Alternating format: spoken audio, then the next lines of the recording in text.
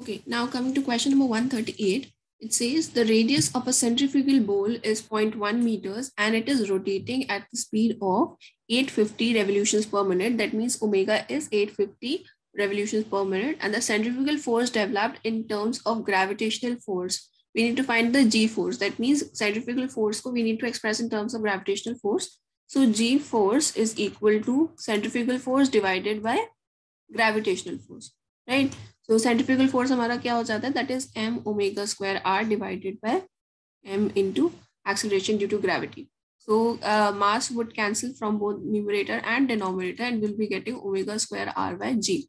Now omega is 2 pi n by 60, where n is the number of revolutions per minute. That means this number of revolutions per minute is given as 850. So we can find out omega from here. That means 2 pi 850 by 60 will be the value of omega. We'll just have to put it over here and multiply it by 0.1. So G force will be equal to omega square, that is 2 pi 850 divided by 60 a whole square multiplied by r. Value of r is given as 0.1. Acceleration due to gravity is 9.81. Then on calculating, we'll be getting the answer, that is 80.68. And the answer according to the official answer key, that is IIT Kharagpur ki official answer key ke according, we are getting the answer within this range, and so hence the correct answer. Coming to question number 140, in a canning industry, the total process time F0 is calculated as 3 minutes. Okay. And if each can contains 20 spores having a decimal reduction time, that means D value is given as 1.6 minutes, the probability of spoilage would be in 100 cans. That means we have to find out the probability of spoilage.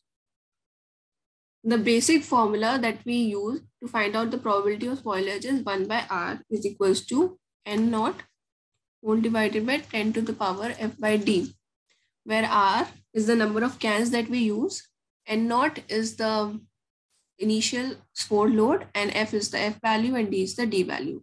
Now, this is the basic formula that we use in order to calculate the probability of spoilage. How this formula arrives, how can we derive this formula? So for that, what we can do, the basic formula that we use for thermal processing, that is log n naught by n is equals to f by d.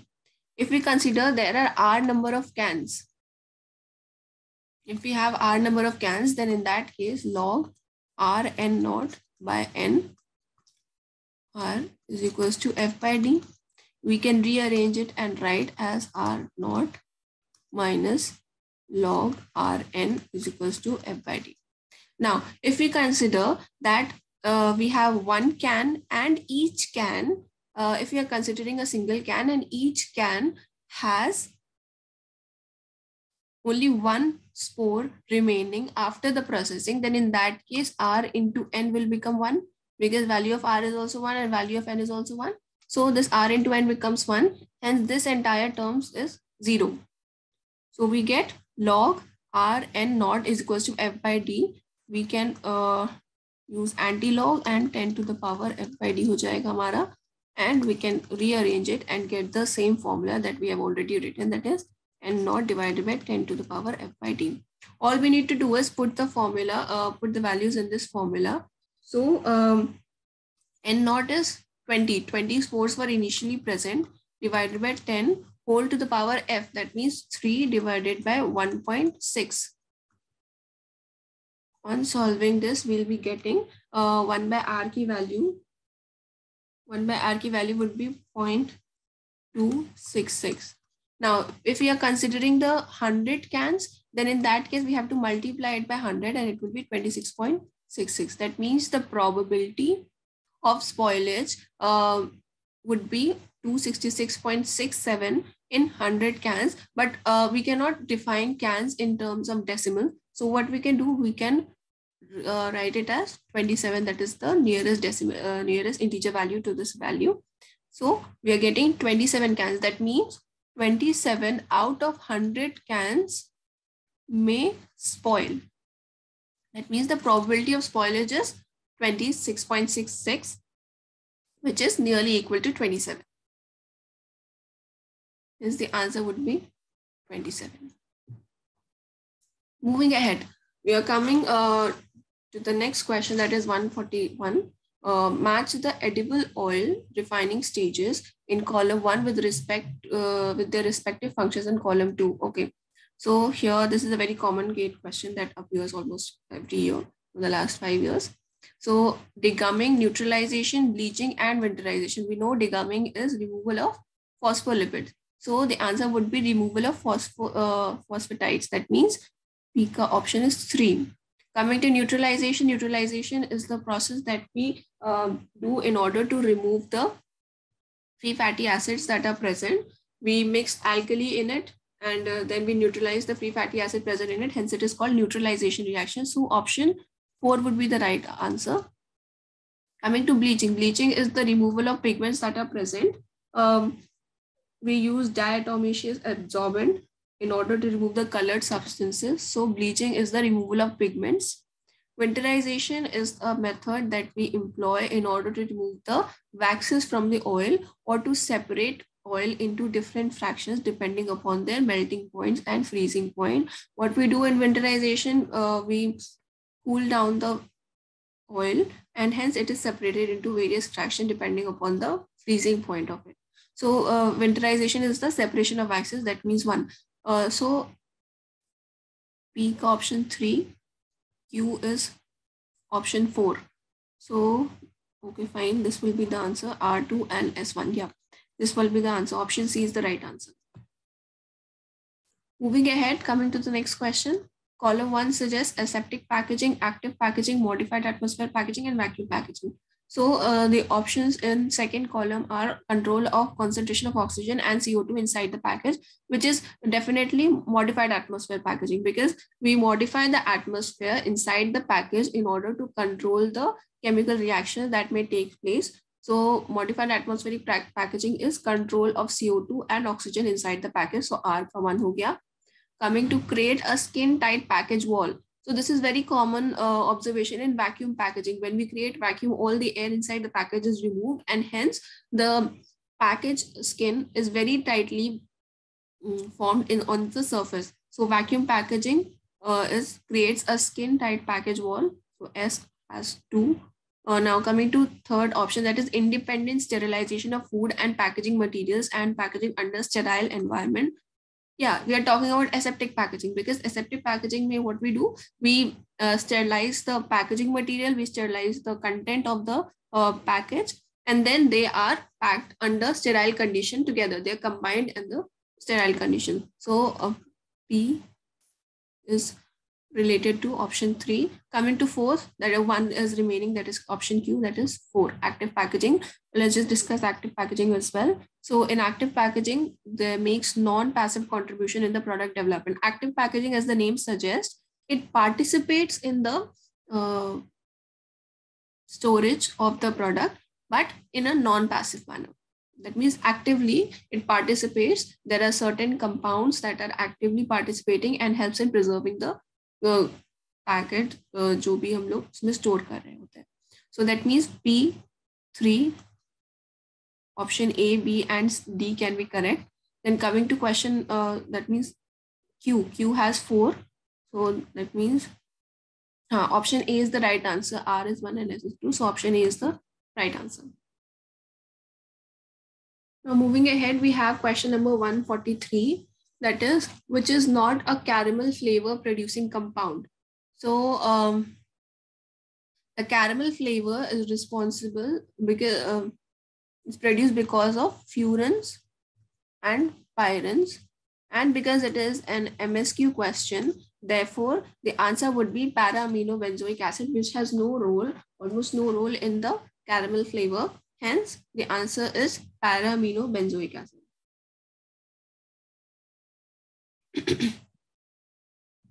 Coming to question 144.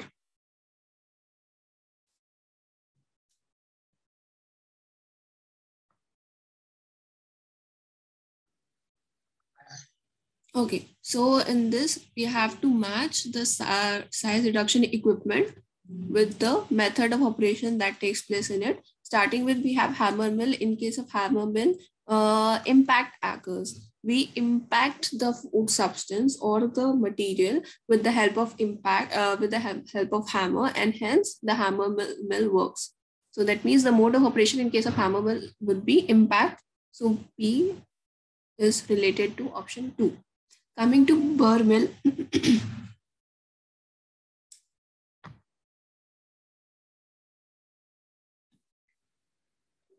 Burr mill. A burr mill or a burr grinder is used to grind small food products between two revolving abrasive surfaces which are separated by a distance. Hence, in case of burr mill, what we are doing, we are applying abrasive force. We are pressing the surface. We are grinding the food products between two abrasive surfaces.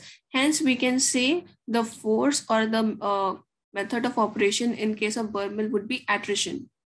So Q is related to option 4. Coming to crushing rolls, in case of crushing rolls, we compress the food items or any other product between the rollers, and hence compression is the mode of operation for crushing rolls. So R1. And rotary knife, as the knife suggests, we are cutting over here. We are using cutting as the method of operation in case of rotary knife. So S is related to option 3. Hence, S is related to option 3, S is related to option 3, R is related to option 1. Hence, option A is the right answer for question 144. That means P is 2, Q 4, R1 and S3. Yeah, option A is the right answer. Now coming to the most question number 145, that is most commonly used refrigerant in direct immersion freezing of fluids. The most common that we use, it is an MCQ question. So the commonly used refrigerant is liquid nitrogen, which is very common. We know that all these are refrigerants like freon, dichlorofluoromethane, monochloride, fluoromethane are refrigerants, but the most commonly used for direct immersion, that means it freezes the food material instantly, that is the liquid nitrogen, and hence we use it. Option C is the right answer for question 145.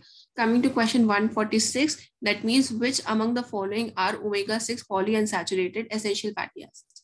So the options are 18:2 linoleic acid, 18:3, that means 18:2 means 18 carbon which has 2 double bonds. Here we have 18 carbons and it has 3 double bonds. Alpha linoleic acid and 18:3, gamma linoleic acid and 20:4 arachidonic acid. Okay, now in case of linoleic acid, we have 18 carbon.